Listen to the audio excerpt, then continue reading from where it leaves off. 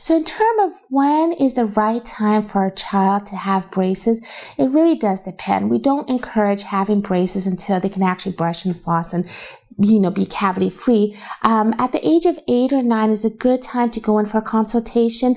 Many of the dental schools, many of the private orthodontists or the doctors that provide the braces can do consultations.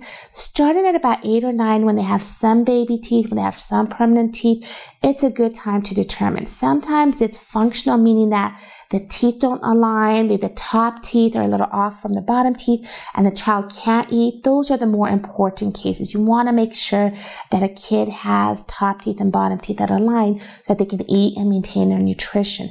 In terms of aesthetics, yes, with aesthetics, you can still have braces, but with aesthetics, sometimes it's just the tooth movement in front that may or may not affect the occlusion. So the dentist or the orthodontist can give a wonderful consultation with the parents if they're interested in having braces for the young kids. So even adults can have braces. There's really no age limit where you don't want to have it, but the longer you wait to have braces, if you have to start moving teeth, it takes longer after about 18 or 19 years old, just because the body doesn't grow as much, so to speak. The bone doesn't grow as much. The jaw doesn't develop as much. So the younger the child is, the more tooth movement can be done in a less timely manner. So dentists work very, very closely with pediatric dentists who work very, very closely with orthodontists.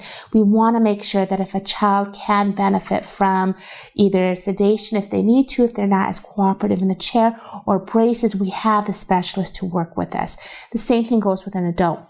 If there's certain things we can't do in the general office for an adult patient, we do have a referral list of where we can refer them to other wonderful specialists, and the orthodontist can see the young kids and the adults.